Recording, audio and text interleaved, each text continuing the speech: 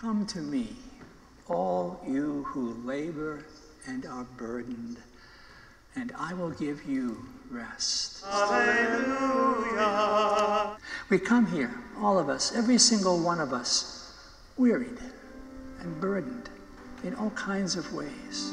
Come to me, all who labor and are heavy burdened. You might marvel that Jesus, in whose arms and hands and lap we drop everything this morning, marvel that Jesus is able to handle it all, to hold it all.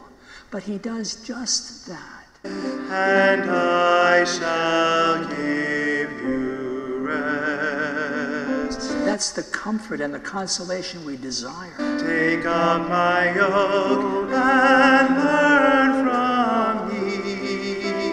As is often the case with Jesus, the challenge comes embedded in the comfort. For I am meek and humble of heart.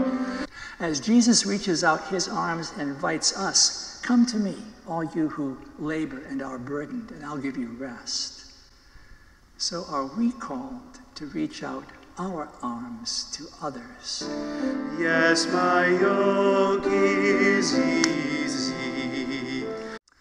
Our first response in these days might be, come to me, but keep social distance. Well, social distancing is a reality, and it should be observed carefully and faithfully. And my burden is light. But there are other distances that we need to pay attention to. I'm thinking here of political distance that keeps us away from those who are knocking at our door. I'm thinking of ideological distance. I'm thinking of economic distance. I'm thinking of bigoted, racist distance.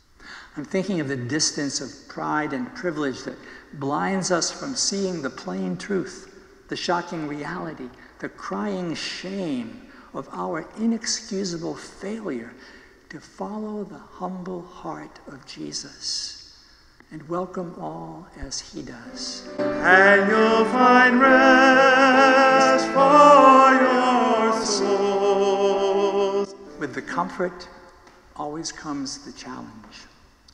And always with the challenge comes the consolation.